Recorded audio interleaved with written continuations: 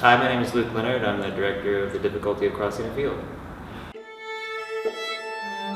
I received an email from Linda Thompson, Gertrude Opera, the opera studio of Melbourne.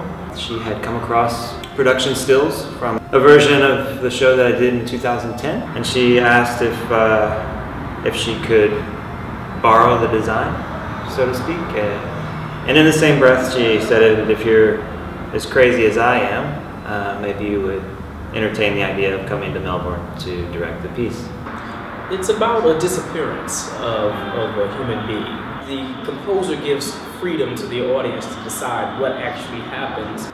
I think what's unique and what's special about this piece is that it's American opera. It represents, you know, a time in America, American history, that people try to erase from their imaginations because it's a very dark and dangerous time in America. But it represents what America can and has been able to overcome.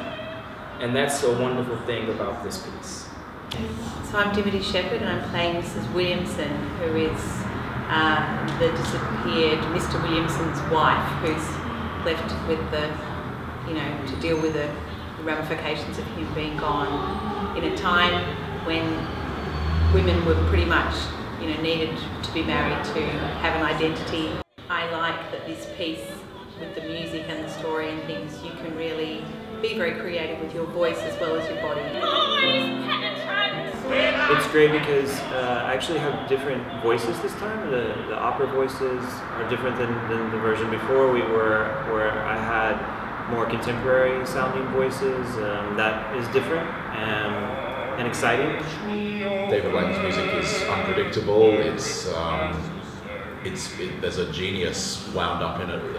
There's a literary strength to Mac Wellman's libretto, and he develops the audience's imagination with it. So he plants motifs, verbal motifs, all the way through, and as that information gets told and retold, it's sort of in concentric circles, if you like.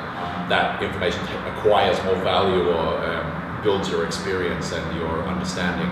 So it's really really engaging from that perspective.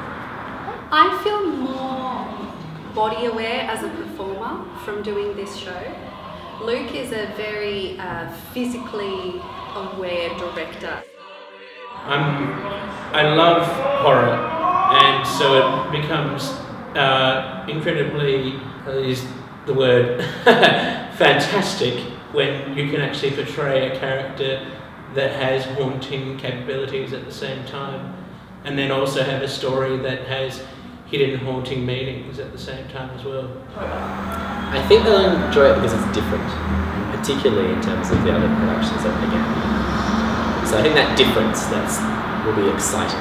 I think just a really, really unique experience in the theatre. Working with this kind of literary musical style, and just something which will play out in your head for weeks on end. I don't think Nagambie Lakes is going to have ever seen anything like this. They should definitely come, because it's you know, it's really it's a piece it's got a fantastic proven track record, but it's never been done in Australia. With this sort of piece, it's rarely done. It deserves to be done more. It's very magical.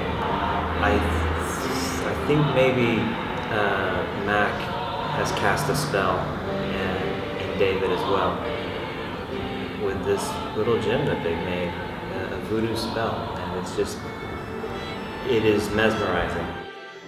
There's some real soldiers here, and performing arts deserves more people like this, and we need to support these good people with their good hearts and their extraordinary minds. So we're making magic, and I'm happy to be a part of that. And I'm gonna miss that. I'm gonna miss the people.